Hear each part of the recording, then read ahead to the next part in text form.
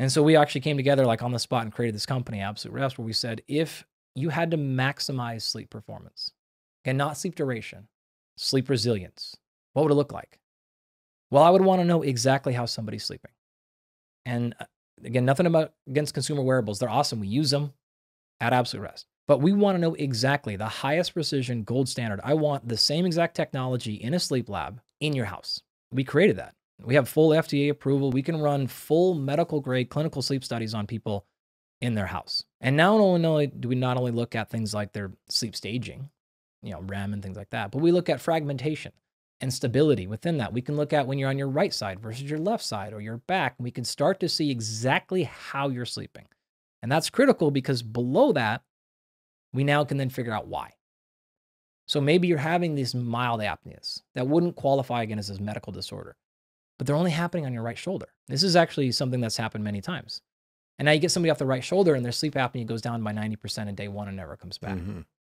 It's a slight pillow change. We've had one recently where actually somebody was having a little bit of blocking of their nose at night, couldn't breathe through their nose, didn't realize it, went to mouth breathing. Happening because there was a little bit of dander stuff happening in his sheets. So all we had him do is start washing his sheets once a week instead of like once every couple of months, like most men do, right? Dude's a housekeeper. Boom. Problems are gone now, right? So there's sometimes really easy solutions, but we got those because we understood how he was sleeping at a gold standard level, and then we understood why.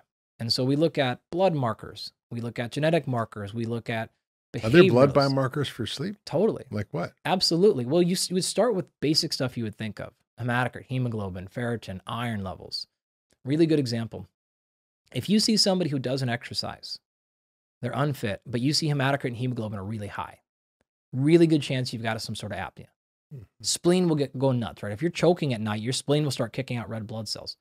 You'll start to see hematocrits 51, 52s, mm-hmm. right? You start seeing hemoglobin 16s for men, a little bit lower. Women, you might see like 48 hematocrit. You start seeing hemoglobins 13s, 14s. Yeah. Now I looked at it, one of my athletes, and I'm like, great, we're fit. But you go, oh, you don't exercise at all. Great. Now you might just genetically have good markers there, but probably not. And then you start looking at things like MCV and other markers. And you just go down this whole line. You get into ferritin, like all these other markers, 20, 30 markers you could look at. You start to realize, oh, these are high in the presence. And now you start looking at inflammatory markers, starting to get up there high. And you start to build this story. It's not one marker that you could just look at. It's this combination of things that you have to cross out for false positives, false negatives, and you start to see. But that first one, really high. And we know that's the case. There's a lot of data on this. If you take somebody that has apnea and put them on CPAP, hematocrit and hemoglobin will come down. You're like, oh, that's if they're elevated, right? They're starting from oxygen, they make more red blood cells. Yeah, right. And you start to look at like 90-day distributions of red blood cell size, and you start to see, oh, they're coming down. Why? Because those red blood cells don't have to hang on for 150 days anymore because they know they're out of limitation. So I know that was like a little bit technical, but no, interesting. It's things like that where you can start to paint a picture and say, hey, now we're guiding towards different therapies. We don't need you to go on iron, or we want whatever. Like you get false senses. And low iron does lead to sleep disruption. Totally, right? Even if your blood count's normal, if you have low ferritin. Of course, right? And that's going to happen in over probably 30% of physically active people. Which people don't realize, and the doctors usually don't check. No, not at all, right? So you want to look at a bunch of markers there. As part of Function Health, we do all that, which is really pretty amazing. We're seeing, a lot of people deficient. Yeah, you can actually start to see indications of those from the blood first. So you start to see those things pop up. Your algorithms that function are probably going to flag and say, hey, how's your energy? Mm-hmm. Subjective questionnaire is low. Interesting. Here, you should go get a sleep study done. Like, don't get it done at a hospital. Get it done at home so we can do 3 or 4 or 5 nights, not like one weird night at a sleep hospital where you're all wired up and it's strange. Yeah. All those wires you don't need them anymore. Like the technology can be done all wirelessly. Yeah. Right. So this can be done and then have that analyzed and looked at and say, okay, great. Actually, we don't need medication yet. We need actually to improve sleep and then get out of the way. Yeah. The body will actually recover back how it wants to. We don't have to over medicate, over supplement. So what are the most common things you're seeing with sleep and the lack of sleep resilience, and how do you get people towards a better sleep resilience? Yep. So the step number 1 we already covered, more consistent. Consistent is always our starting place, as close as we can within that. Past that, I started talking about the wind down index. Why I brought that up? if you look at something like sleep onset latency, how long it takes you to fall asleep at night, right? The general numbers there are going to be 5 to 20 minutes, right? So if you're falling asleep within like 2 minutes, that's probably a good sign that you're sleep deprived. Takes you 20, 25, we're going to have other issues falling asleep, especially 30 plus minutes to fall asleep on average per night. All right, we don't have a good fall asleep strategy. Here's why this stuff matters. If you are exhausted, you might fall asleep really, really quickly. But if you're not physiologically wound down, you'll oftentimes wake up at 2 in the morning, 3 in the morning. Boom. Kind of tired, but wired. Yeah. Tired and wired, right? You'll fall asleep from exhaustion, but you'll only get those 3 or 4 hours. Can't go back to sleep. Then you'll look at blood glucose and you know that's going to be the problem, right? And so it's not necessarily a carbohydrate issue in this particular case. It's the fact that you're look at your resting heart rate, look at your pulse wave, look at sort of these cardiopulmonary measures, and you'll start to see other signs that corroborate you're asleep, but you're not down-regulated. You're really pretty wired. So the common person a lot of people wake up at the middle of the night at some point, but it happens all the time. I may be sweaty, I may be out of breath, I can't get back to sleep. That's going to tell us, okay, we're not winding down.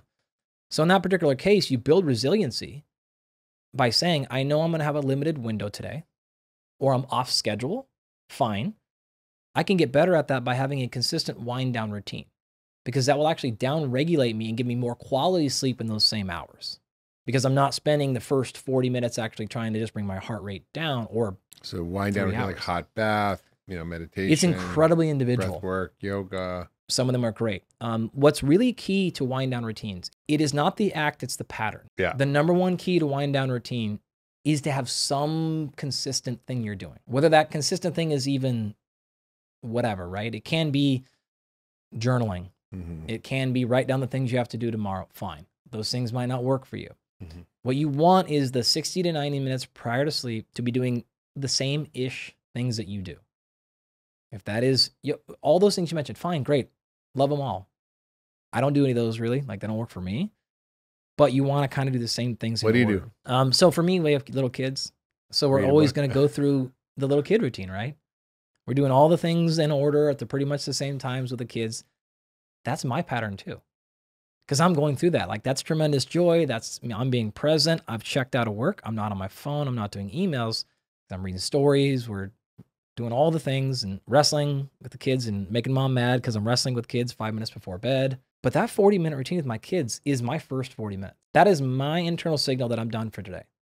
I don't care what else happens. I'm not checking my email when I'm playing with my kid. Mm-hmm. Not going to happen, right? From there, then I'm going in. We're going to shower. That's great. And then I'm getting in. I'm 1,000% going to watch TV. You're going to watch TV? 100% of the time. Huh. Like, TV you'll be on. I might watch a Seattle Mariners game. I might watch whatever. I'm not watching like a murder mystery, but we'll watch oftentimes like 20 to maybe 40 minutes of TV. The blue light doesn't bother us at all. We use environmental sensors, so we're testing everything. We're looking at melanopic light, not just total lux. Like, we have everything measured and monitored. All this technology I use myself, so I can objectively say that stuff does not negatively impact my sleep, but it positively impacts my psychological downregulation. It is a click in my brain. What if your team loses? Is that? I don't know. Ask my wife. She'll say different. That's a stress. Yeah. But for me personally, like, I really enjoy that stuff, but I don't do it very often. So when the TV like goes on for me, it is a huge click that, okay, you're done. Mm. That's it. All that other stuff on your phone, it does not matter. All you're worrying about is like what the 3-2 pitch is on the 6th inning for the 4th batter. Like, what's he going to throw a curveball? He's going to go off speed. Is he tunneling that pitch? Like, yeah. And then my wife will generally read, or she's watching the same thing too, right? But that's her thing too, right? She's like, I can get lost in this book now. Now I don't have to worry about anything else. If you love that last video, you're going to love the next one. Check it out here.